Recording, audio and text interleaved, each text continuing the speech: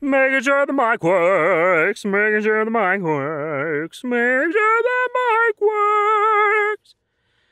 Andy, please don't put this in.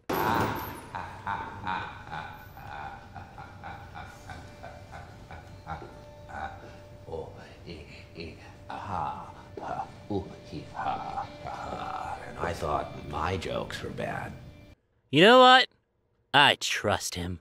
Now, there's more than 3 fables on why you shouldn't. Have you ever thought about how weird sleeping is? Like, we basically dress ourselves in special sleeping clothes and lay on special sleeping mats, then pretend the next few hours completely comatose, all while hallucinating vividly. Stop.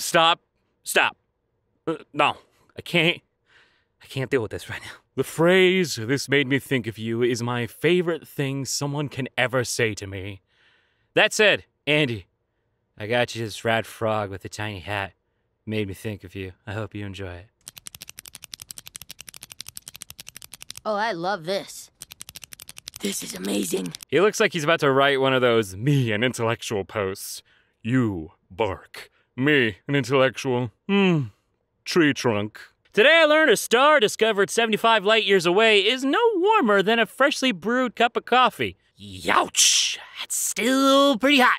Behold a rare render of Bowser from Mario Golf for the Nintendo 64. The artwork was never released as a standalone image and can only be found in magazines and other third-party materials released around 1999. Look at Bowser. He's just pointing at that ball going, "Ball! I can domesticate him."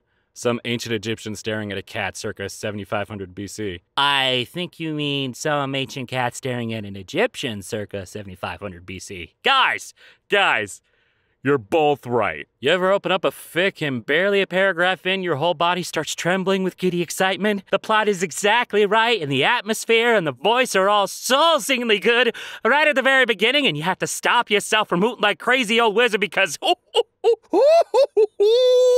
one's gonna be good. If Sans was non-binary, I guess you could say he's transgender. Why do little kids get all the cool clothes? What if I want a shirt with a stegosaurus driving an excavator on it, huh?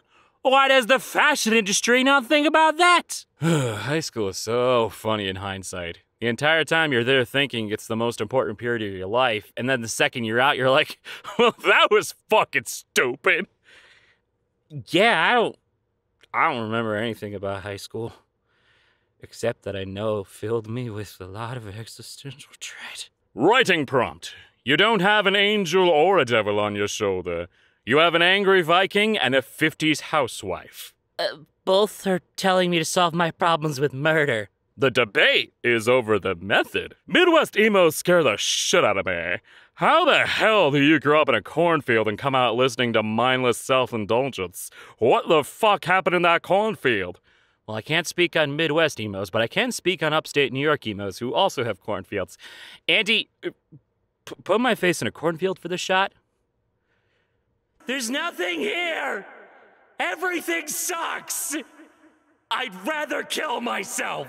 Hey, yo, catch these hands! With your hands. We're holding hands now. This is nice. Oh my god, I'm responsible for me. What have I done? You're telling me this article is bi? What's that? This former is trans too? It took me a hot second. Anyone else constantly on edge because we're in the final stages of late capitalism and these next couple of decades are gonna be make or break the Western world? And this just happens to coincide with the part of my life where I'm supposed to make something of myself? You know, you didn't have to say it with words. I agree. So that said, Andy, do me a favor. One last one for the video.